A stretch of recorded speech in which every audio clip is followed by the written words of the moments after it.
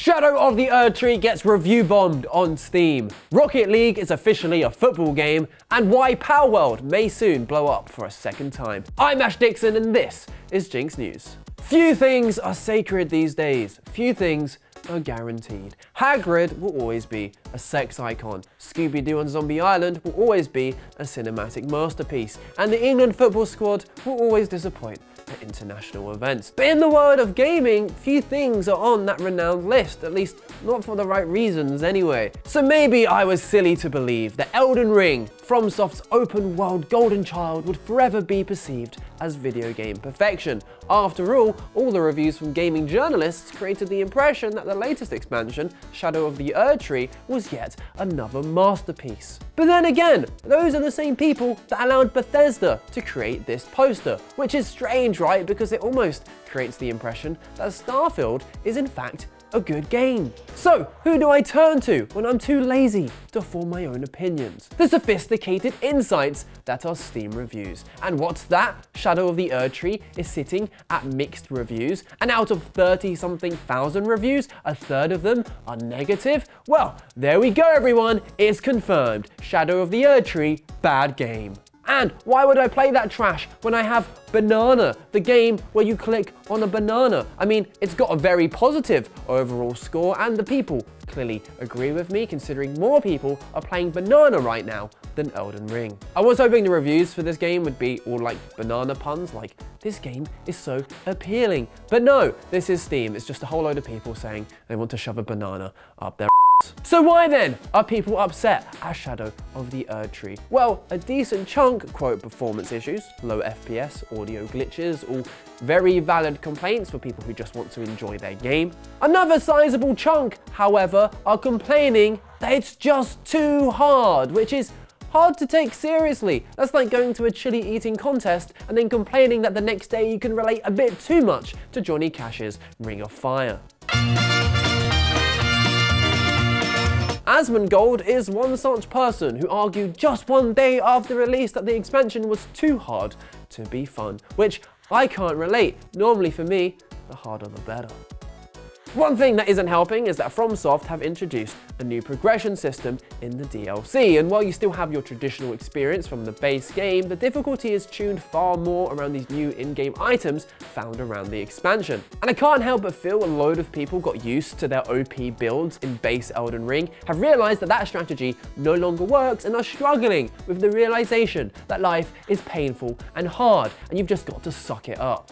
After all, with the dark comes the light, and victory is going to feel so sweet when you sit upon a throne built upon your blood, sweat and tears. Anyway, one streamer called Good Game Ethan just beat Malaketh while having to roll in real life whenever he had to roll in game. If you've played Elden Ring, you would know that involves a lot of rolling, enough to make Fred Durst proud. Yeah! Let's go! So, eat that, Steam reviewers. What's your excuse? Either way, I'm throwing it out to you. Is Shadow of the Erdtree too difficult? And if it is that necessarily a bad thing? Let us know your thoughts down in the comments. Rocket League is officially football now. Disagree? Well, you can take it up with FIFA, the organisation that's never made any controversial or questionable decisions ever. That's right, FIFA's Esports World Cup, which kicks off in August, is adding Psyonix's car football game to the event, acknowledging for the first time that Rocket League counts as football esports. And I think the move makes sense. Yeah, there will still be competitions for the now awkwardly named EA Sports FC 24, but that's always going to have limited viewership when you have, you know, actual football, although that might change considering how VAR's going. Lukaku approves this message. Rocket League, however, doesn't have such a problem, and in general is just a fantastic esport. It has fast-paced games, zoomy cars, and players who pull off such crazy aerials that it makes me feel like a kid looking up at awe at the Disney World fireworks display.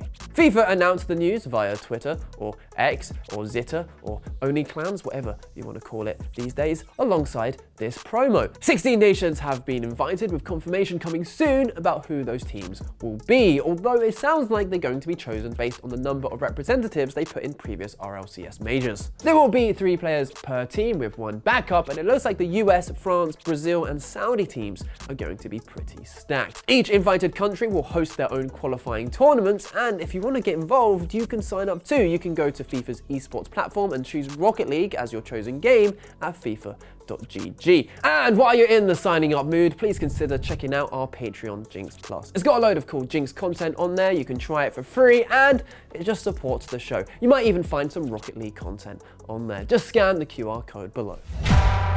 Palworld has been out for about 5 months now, and despite introducing new pals, every couple of weeks or so, no game could sustain the ungodly amount of hype that thing had at launch. But it might soon be seeing a second wind. You see, back in March, after Palworld became the biggest third-party Xbox Game Pass launch ever, Pocket Pet CEO Takuro Mizobe said they were in talks to bring the game to other platforms. And that time might be now, because Palworld's community manager tweeted this out on Saturday. And you know what community managers be like? Post something cryptic that isn't actually that cryptic, and it's solved within a minute or two, and wham! Hello engagement. As you can see, the tweet starts with a black heart, a green heart, and a white heart. Yeah! And then a cheeky little blue heart is added. A major Sakurajima update is coming on Thursday with a new island, dedicated Xbox servers, and a whole lot more. Whether that will include the PS5 announcement remains to be seen, but check back in with us at the end of the week to find out. And the best way to do that, click that old subscribe button, hit that bell, and why not like the video while you're at it. We'll see you on Wednesday.